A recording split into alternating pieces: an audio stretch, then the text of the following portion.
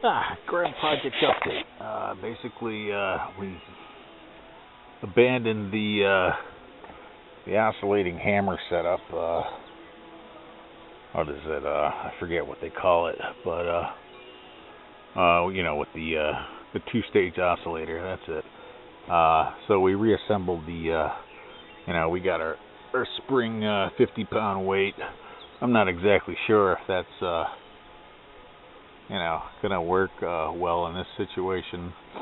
Weight might be too much. It's really difficult to get it tuned in so it works properly without traumatic force. Let's see here. We have a one-way bearing and a pry bar to aid in starting the device. Over here,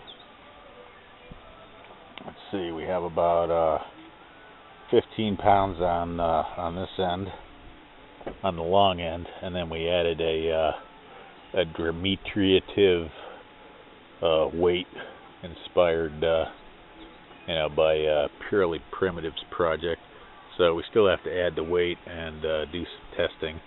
But the scary part is when this thing stops, when the main flywheel stops rotating and starts swinging back and forth,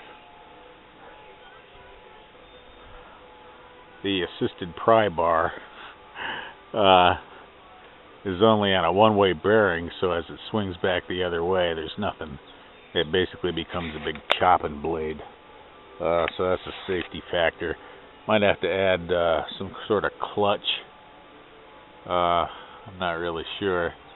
But let's see if we can get it going, and then we can watch it perform. So we'll try to get it operational without hurting ourselves. And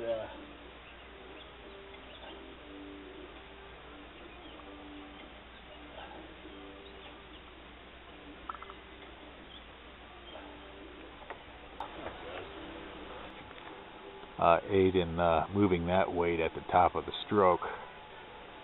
So if we pulse it at the top of the stroke, it'll swing the weight out and make this side the longer side much heavier, and that'll transfer more energy or power to the output shaft as well.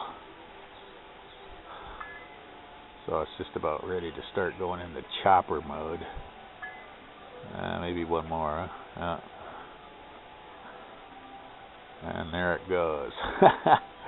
So that's a danger. And